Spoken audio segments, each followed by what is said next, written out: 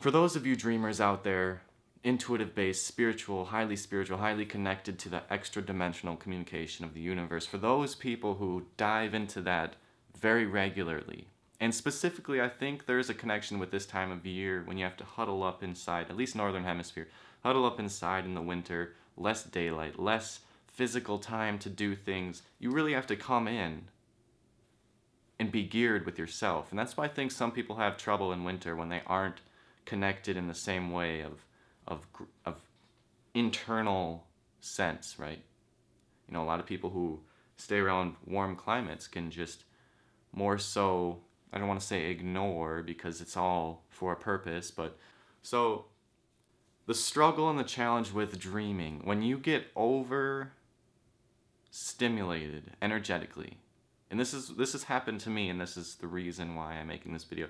Over the past couple weeks, I've been realizing the challenges, I've been realizing the learning opportunities, and I've been meditating 2-3 times a day, when most of the time, I rarely meditate more than once a day. So my body has become very exhausted of the energy and the intensity at which connecting with spirituality brings.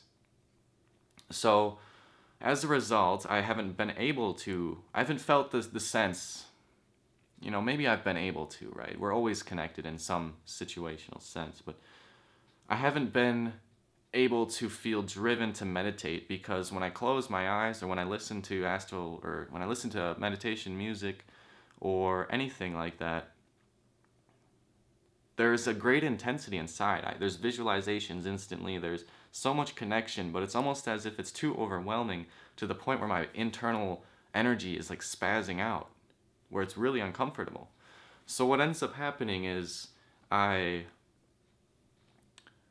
have to be physical, right?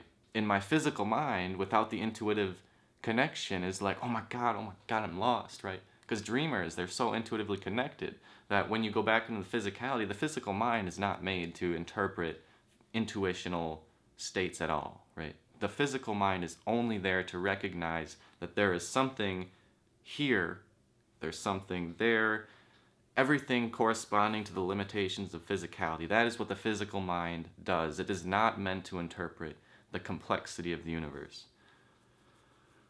So what ends up happening, and the challenge is, again, that you have to calm yourself down. Don't worry about the lack of connection. And this is the reason that there's such a sense and such a balance, a yin and yang of sorts, of dreamers and grounded people, of super earthy, to the ground, earthy, naturalist, vibing off physicality people, and dreamers, because they really balance each other out. There's a sense of dreaminess, there's a sense of fantasy, there's a sense of energetic connection, but at the same time there's a sense of, okay, when it's not there, this person's here to help you to just, it's okay, right? They do it for you in a sense. So there's that pull to be in relationships in that common sense. So what can you do? What can you do if you don't have somebody, right? That's the challenge. The challenge is to be within yourself, but at the same time, not within yourself because it's a little bit overwhelming. First of all, that's for you to figure out. But for me, what happens is I have to go to, coincidentally, and quite beautifully, now that I realized it kind of just entered my mind perfectly, was to find the highest excitement, as Bashar talks about, and I've been posting his content all the time, lately, just really been into it.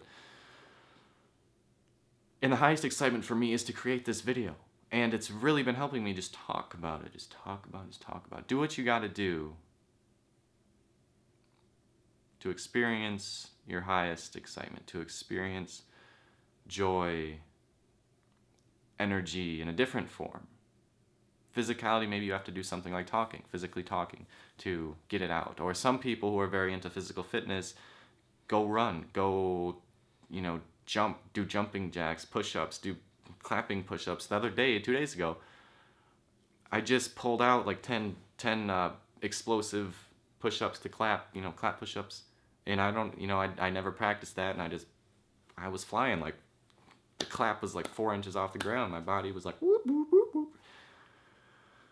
So when you find when you find the physical mechanism to help you, you will realize that it's pretty extraordinary in itself, right?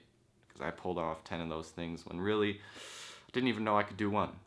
I just was like, okay, I need to do something right now. I get down on the ground, do some push-ups, and it feels great. Really does. So when you're stuck in physicality, you have to be stuck in physicality, so to speak. You cannot try to go off in another place. You cannot expect things to occur to you. You cannot have that sense of necessity for things that just are not going to be there at the time, right? That's the source of a lot of problems in people, is expectation. But physicality, man, I'm just stretching a little bit. My back, it's kind of re-energizing myself. I'm going to go play basketball right after this. Again, jump around, move my physical body, re-energize myself, ground myself, breathe in the prana, breathe in the energy of the earth with my feet exploding off the ground, jumping, playing basketball, all that stuff. That's what I'm going to go do. It works for me. Try it yourself. It's what a lot of people do to get out of depression. It's what I did to get out of a depressed state in my past. Go for it. And we'll see you later.